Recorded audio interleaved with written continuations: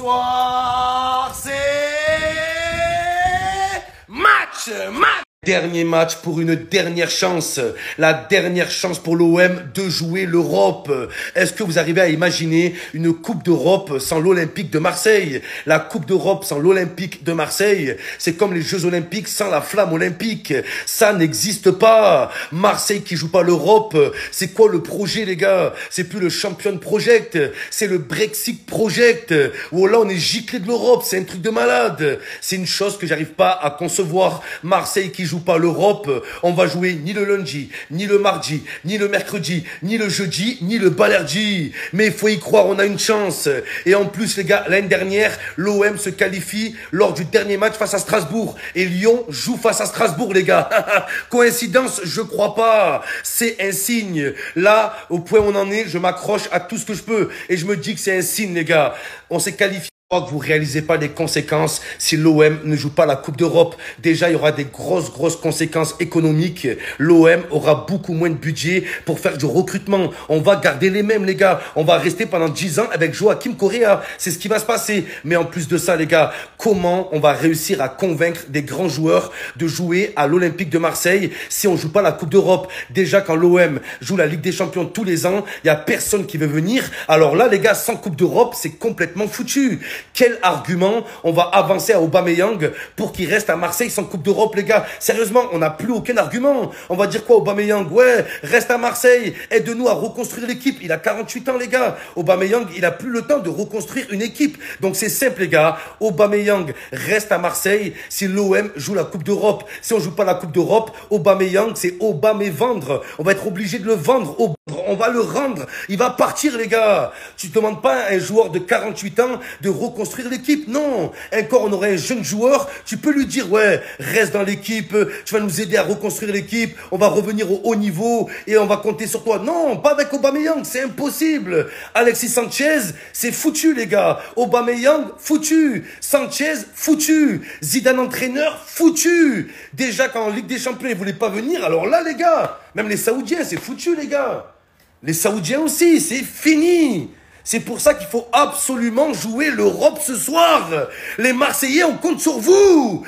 Ne soyez pas complexés, bordel. Alors, 2-1. Hein? 2-2. Voilà. Et 2-3. D'accord? Ah, j'y crois pas, les gars. Déjà, en Coupe d'Europe, personne ne voulait venir. Qui va venir maintenant? Qui va venir sur la vie de ma mère? On n'a plus 1 euro. Plus d'entraîneurs. Plus d'attaquants. Putain, c'est incroyable. Voilà comment on a pu tomber aussi bas. Lyon qui avait 1 point, les gars. 1 point jusqu'au 31 décembre. Même le Itrema, il avait plus de points que Lyon, les gars, sur la vie de ma mère. Ils avaient un point d'interrogation. Et là, ils se retrouvent devant nous, en position de force. Ils ont le destin entre leurs mains. Nous, le destin des Marseillais, il est entre les mains des Parisiens. Est-ce que vous réalisez la dinguerie? Comment on a pu tomber aussi bas, les gars? Oh là, avec Oba, on est en bas. Avec une saison comme ça, la vie de ma mère, c'est un cauchemar. Dans ce scénario, les gars, c'est que même si l'OM bat le Havre ce soir, on n'est même pas sûr d'être qualifié en Coupe d'Europe. On n'a même pas notre destin entre les mains. Le destin des Marseillais, il est entre les mains de notre pire ennemi, entre les mains des Parisiens. C'est incroyable. La qualification de l'OM en Coupe d'Europe, elle passe par une victoire du Paris Saint-Germain en finale de la Coupe de France face à Lyon. Les gars, pour la première fois, vous allez voir des Marseillais supporter le Paris Saint-Germain. Et encore, les gars, je vous dis la vérité, je préfère aller en Ligue 2 que supporter ce club de merde. Wallah, je vous dis la vérité. Je préfère qu'on joue en CFA 2, la tête de ma mère, que supporter ce club de chiens. Wallah, c'est un truc de fou.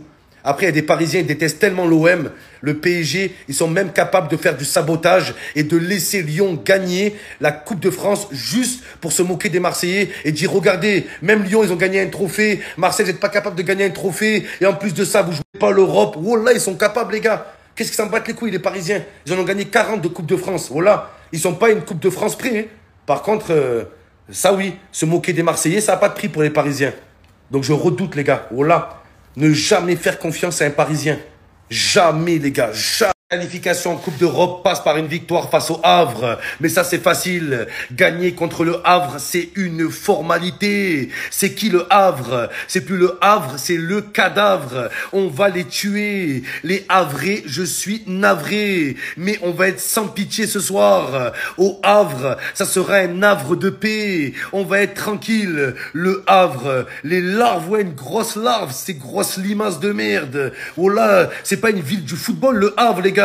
On va jouer contre des dockers. Les joueurs, c'est des putains de dockers. La vie de ma mère, c'est des vides conteneurs. C'est incroyable. Oh, le Havre, quand tu parles du Havre, ils sont connus pourquoi? Pour le port du Havre. Mais croyez pas que c'est comme le vieux port à Marseille, hein, avec des beaux petits bateaux, les oiseaux, les mouettes, les pêcheurs. Non, eux, leur port, il est dégueulasse. Il y a pas de poissons, il y a que des conteneurs qui puent la merde. Oh là, les gars, c'est pas un port, c'est un port-conteneur. C'est pas la même chose. Sur la vie de ma mère, les gars. On va leur montrer aux dockers que nous, on a du cœur. On va les grailler, bande de cadavres.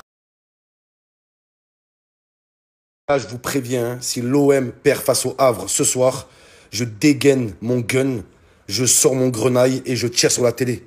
Regardez là, c'est un impact de balle, les gars. Vous voyez l'impact de balle avec le piston poulet? Vous voyez l'impact, les gars? Ça rigole pas. Hein. Attention la télé. Pas le droit à l'erreur. Hein. Et je sais viser, les gars. Je vise mieux que Njai. Hein. S'il faut prendre 20 ans, je prends 20 ans. Je m'en bats les couilles. Piouf, piouf, piouf. Touché coulé. Touché poulet, les gars. Piouf, piouf, piouf.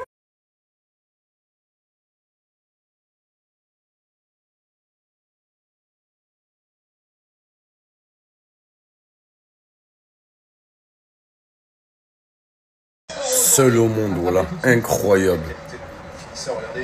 Tout seul. Regardez, il fait la passe à personne. Il sait qu'ils sont nazes, les autres, voilà. On souffre, les gars, on souffre. C'est dingue, c'est le Havre en face. Galère, voilà. Enrique, je l'ai jamais vu réussir un dribble. Jamais il dribble. Voilà, c'est le seul Brésilien de la planète qui dribble pas, les gars. Il fout la haine. Il fout la haine. Voilà, il fout la haine. Enrique, dribble, s'il te plaît. Dribble au moins une fois. Jamais je l'ai vu dribbler. Jamais de sa vie. Le seul Brésilien. C'est leur seule qualité. Voilà, je comprends pas, Zouzou. Il est nul. Il est nul. Voilà, les dribbles, s'il te plaît. Eh, voilà, incroyable. Voilà, incroyable. Qu'est-ce que tu veux que je te dise, moi? Qu'est-ce que tu veux que je te dise? Voilà. Espèce d'escroc. Lui, c'est un Brésilien, lui. Lui. Ce p...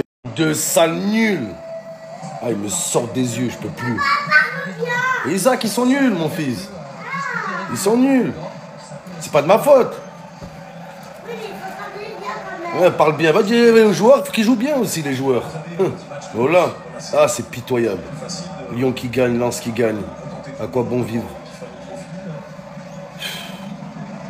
Il marque pas l'OM, Isaac, là. Eh non, il marque pas. Allez, l'OM, allez, l'OM. Allez, l'OM, allez, l'OM. Allez, l'OM, je vais te trouver un autre club, mon fils, voilà. Papa, il va... Isaac, papa, il va te trouver un autre club. Je veux pas que tu souffres comme j'ai souffert.